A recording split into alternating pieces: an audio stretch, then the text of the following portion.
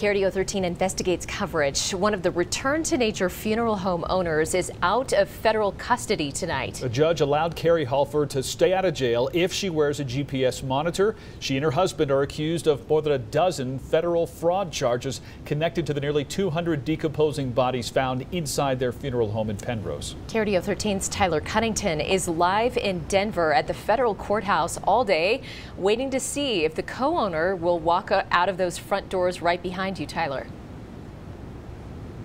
Yeah, Bart, Heather, like you said, we've been out here all day, and we're still waiting for confirmation from the U.S. Marshals about whether or not they may have given Carrie a special escort out the back entrance of the federal courthouse here in Denver. At 11 a.m., I will tell you, we saw Carrie walk up to the revolving doors right behind me, pause, and then turn around upon seeing myself and other reporters here.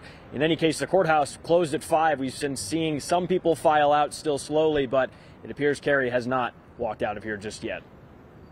The federal judge ruling today that accused funeral home owner Carrie Halford can leave jail and come back to Colorado Springs. There are conditions, though. She'll be on home detention with GPS tracking. The judge also put her on a $10,000 unsecured bond, meaning Carrie just has to show up to future court dates to avoid paying a fine. KRDO 13 learned that DoorDash, the delivery service that John and Carrie were working while out on bond for their state charges, have just suspended their accounts. That means they can no longer work as delivery drivers for DoorDash until their trials are over.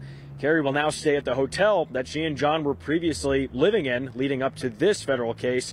Christina Page, a family member at court today, says she's glad to see Carrie and John now split up.